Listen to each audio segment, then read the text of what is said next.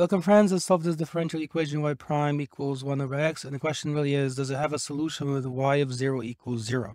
So let's anti-differentiate. That can be done this way here pretty easily. So dy dx is 1 over x, and then just move the dx over, so you're going to have dy is equal to 1 over x dx.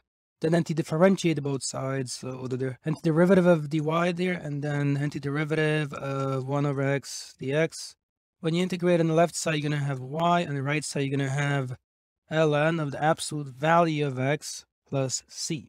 Now look at the initial condition, y of 0 equals 0. We have to apply that here. So that's like saying x is equal to 0. Here, when it says this 0, where I'm pointing, and the 0 that's output is the y coordinate being equal to 0. Well, but look at the issue that happens. So you plug in 0 for y, then you write ln of the absolute value of 0 plus c. Now there's an issue. Ln of the absolute value of 0 is the same as just ln of 0, but this is undefined.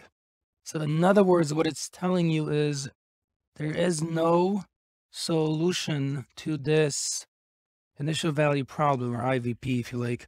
Here's a slope field picture and a couple solutions done with Desmos.com.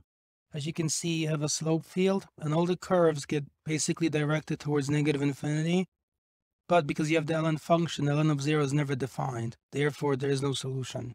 Because if you like,